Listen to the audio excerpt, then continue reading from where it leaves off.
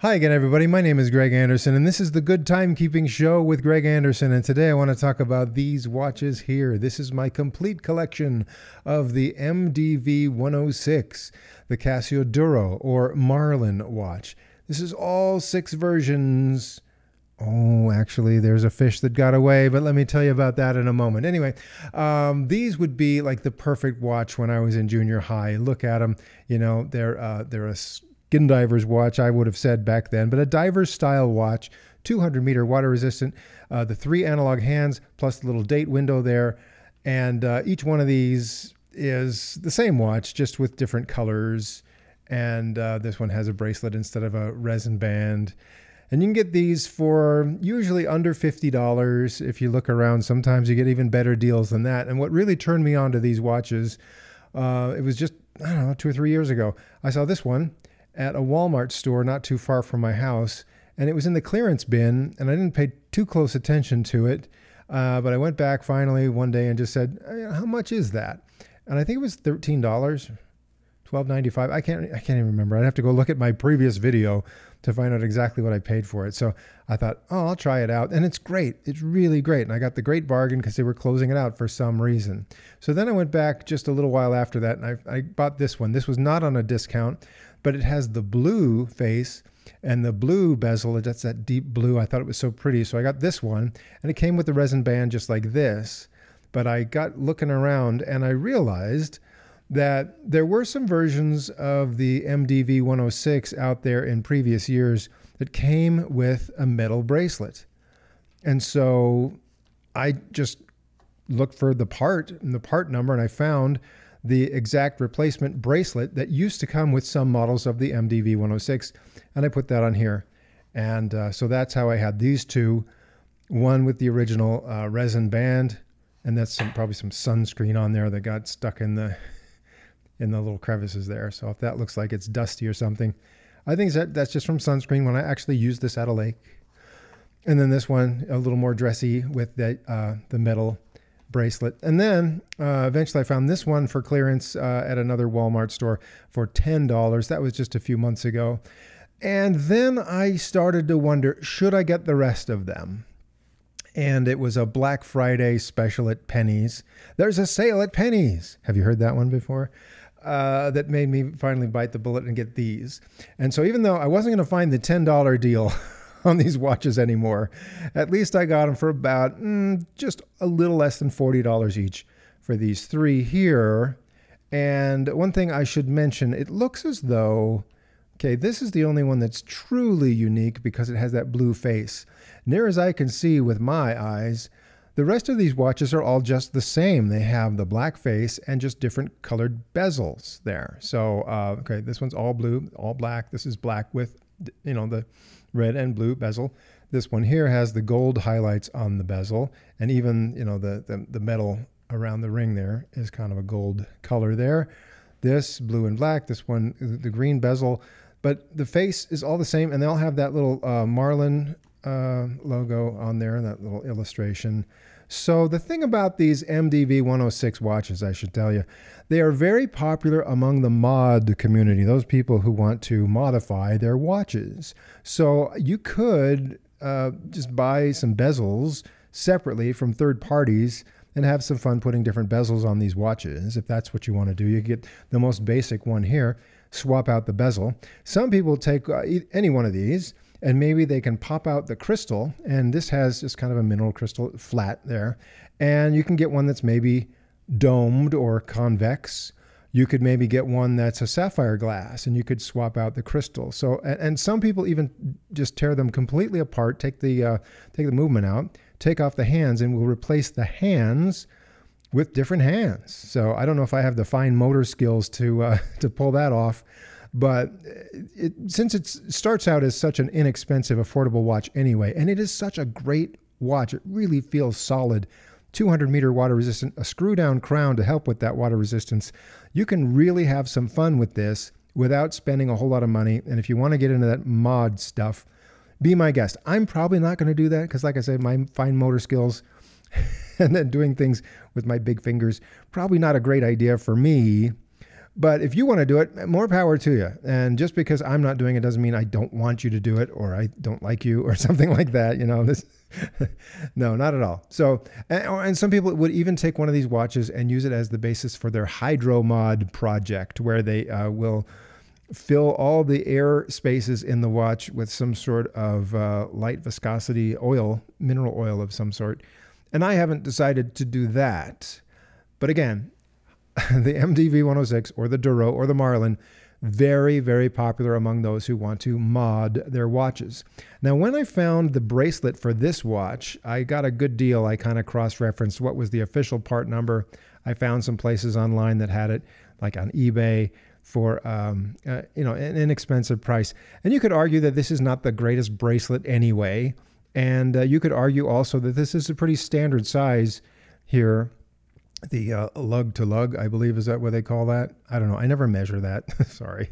But you could get just any number of bracelets to put on that would fit on these watches and have a great time with a variety of bracelet options from third parties.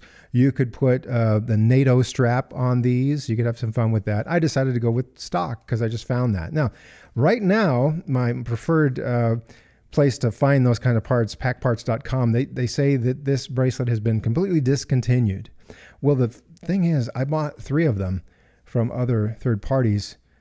So here's another one. This was originally a Duro bracelet that I bought as a replacement, and I stuck it on this. This is an MTD 1079 watch, the Super Illuminator. So, you know, very similar in a lot of respects, the size and everything. And so this is a Duro bracelet on the Super Illuminator watch. And it's not maybe a perfect fit. Somehow the, you know, the brushed metal doesn't quite fit exactly right, but it was close enough. So what I'm thinking of doing, though, with this one is I can get from packparts.com for about $35, $36, something in there. I could get a bracelet that was made for this watch and take this Duro bracelet off of here and stick it on one of these other Duros over there, and then go ahead and get a Super Illuminator bracelet for this watch. And I might do that next time there's a sale at Pack Parts. But in the meantime, you know, I have options. I've got a Super Illuminator here with the original resin band. Here's one with a Duro bracelet that I think I probably will stick this on one of the other Duros, get a new bracelet for this. Or I might go with a third-party ideas. There's just a lot you can do with these because, like I said, it's a pretty standard size and not that difficult to take that bracelet off and do other things with it. So anyway, now I got to tell you something else about the Duros. One of the reasons I decided to go ahead and complete my collection now instead of waiting till later is that I wasn't sure if these were going to be discontinued sometime soon. And I still don't know for sure, but I figured as long as these were available, I'll complete the collection right now. So there is another very similar watch. You could call it the new Duro. It's the MDV-107. So this is 106 here. The 107 is out there. And the 107 does not have that little Marlin illustration on the face. Other than that, I really don't see a lot of differences between the 106 and the 107, just that the 107 is a more recent release. And it seems to me that the 107 is more of an international release. So, for example, if I go onto Google and I just search for MDV-107, one of the hits that comes back would be for the official Casio website. And so I click on that link, and the first thing it asks me at the Casio website is, hey, are you in the United States or are you international? And I say, well, I'm in the United States. And it brings back this little thing that says, oops, can't find what you're looking for. Sorry, doesn't exist. Nothing to see here. Go away. Right? So I try again, and I this time say, oh, did I say US? No, I'm international. And when I say I'm international, they start showing me the MDV-107. Okay, so something, I know, I don't quite understand how it all works, but some things that Casio puts out are marketed to specific areas of the world, and apparently the MDV-107 is not being marketed, not intended to be sold in the United States. So I don't know what to do. I go to Amazon and I just go to the regular search box at Amazon and I type in MDV-107, and lo and behold, it brings up these watches here without the little fish logo. Okay, So you can't call it a Marlin, but I guess you could still call it a Duro, and they look the same. And also there's an option where you can get them where they already come with the bracelet for about $90. And yeah, so that's out there. I can get it through Amazon without having to lie about where I am located here in the United States.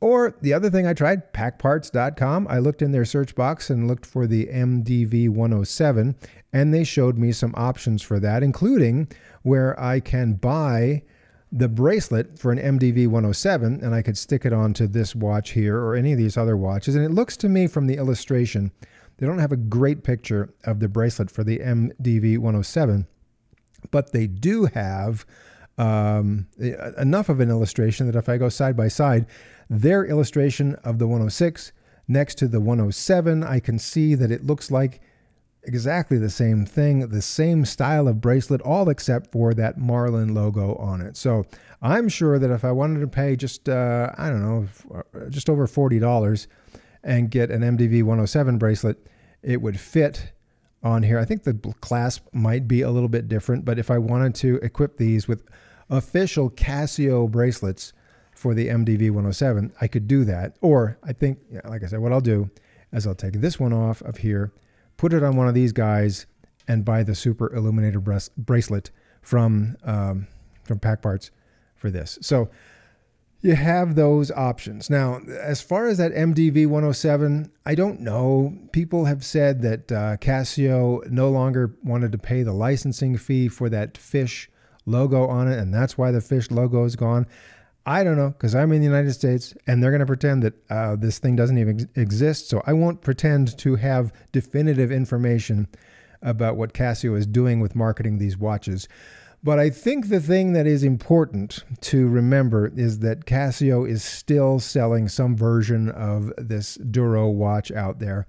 I've completed my collection of the ones with the fish, except for the fish that got away. You see, the thing is, this original black version of the Duro came out in the year 2011, and I wasn't paying too close attention to watches back in the year 2011. I had other things I was worried about and other things I was doing with my resources. So I didn't get one of these, and I didn't notice they had some other versions. So it looks like they had a version that had, instead of this black bezel, it had a blue one. And there was another version that instead of a black face had more of a kind of a pearl white face. And I'm thinking, I would have really liked that. I think I'd like to get one now, but I can't find them anywhere. Maybe I could look deeper on eBay and stuff and pay a terrible price to find one of those guys. But in the meantime, I'm just going to say, except for the fish that got away, these are all the Duros, the 106s that I can get. And this is, to me, a complete collection. Now, there was also, sometimes you could get this one with a metal bracelet back when they were originally released in 2011. I don't have as many options now, but like I said, third-party bracelets or other Casio bracelets are going to work just great on these watches. So have fun with these. If you find a good deal, go ahead. And even if you don't find a great deal, you know, if you're paying somewhere in the neighborhood of between $40 and $50 for any of these watches, I think that's a pretty good deal just right there. So if you find it lower than 40, I'd say, yeah, go for it. These are fun watches, durable. They're they feel really solid and just kind of heavy. You know, it's like in the movie Jurassic Park, you know, when the lawyer says, "Is it heavy?" Well, then it's expensive. Put it away. Well, these aren't expensive, but they're heavy, and that makes them feel really great. Let me do a quick demonstration on this guy here and just kind of show you easy functions and features here. So what you have is one crown, okay, and it's a screw down crown. Right now it's screwed all the way in there to help with the to help seal this for you know, great water resistance. So it's 200-meter water resistance because that's screwed down in there. But if you just turn it counterclockwise, and you can kind of feel as you turn it where it just kind of comes loose after a few turns. And there, yeah, I could feel it. It just kind of popped out. And now it just turns freely back and forth, okay, because it's not, the threads are not engaged. So what I do here, if I want to, I can pull this out one click out, and it's still running, but in this case, I can now, I think it's this way. Yeah, now I can advance the date. So I can do that Normally, you wouldn't want to do that between 9 p.m. and 2 a.m. or 3 a.m. just to be safe. You don't want to try to advance the date at a time when the watch itself might be trying to advance the date between 9 p.m. and 3 a.m. But I know that this is afternoon right now, so it's safe to do this, and I can just advance that to whatever date I want. And I'll just go ahead and stick that back to what is actually today's date as I'm sitting here. Now, if I were to pull this crown out one more click to the last click there, all the way out, then that actually stops the second hand, so they call that hackable. And that's where I can go ahead and change the time, and then I could dial it in exactly at at whatever hours, minutes, and seconds I want. I can just wait, and then as soon as I push it in, it starts running again, and I'm good to go. And then the last step after I've been changing the date or the time would be to simply push this in just slightly as you're turning it clockwise. And after a moment, you can kind of feel the threads engage. Let's see. There, it's starting to go. And you can feel the threads engage, and then when you turn it just snug enough that it gives you a lot of resistance. You don't have to cram it there, but just snug, not too tight. And now the crown is sealed, and it'll give you that full 200 meter water resistance. The other thing about this is it has fingerprints on it. Sorry about that. It has this unidirectional bezel. You can turn it counterclockwise, and every click is half a minute. So that would be 120 clicks to turn it around all the way. And so those of you who know how to employ a bezel like this for diving situations or to help you time things, you've got that there. It only turns in the one direction, and I usually just leave it there anyway. So yeah, there you go. That's everything you need to know about running one of these things. And after about 3 years or so, you might want to change the battery. I've recently changed the battery on one of these. I think I did a video on changing the battery, and I didn't do a very good job, but now I've got a much better way to change the batteries, and everything's really easy and nice and simple, and it's a great watch, and it's tough.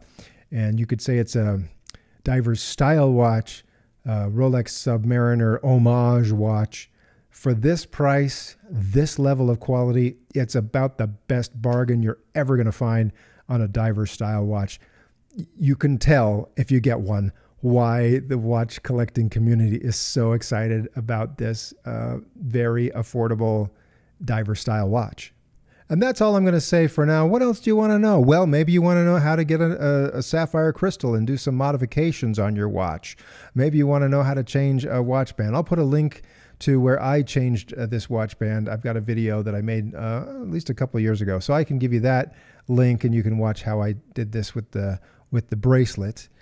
And go ahead, have fun. Find some bracelets. Go watch someone else's video to figure out how to do a hydro mod or whatever you want to try with these. But thanks for watching this video for now. And guess what? More videos are coming. So please come back. I'd like you to watch more videos right here on the Good Timekeeping Show.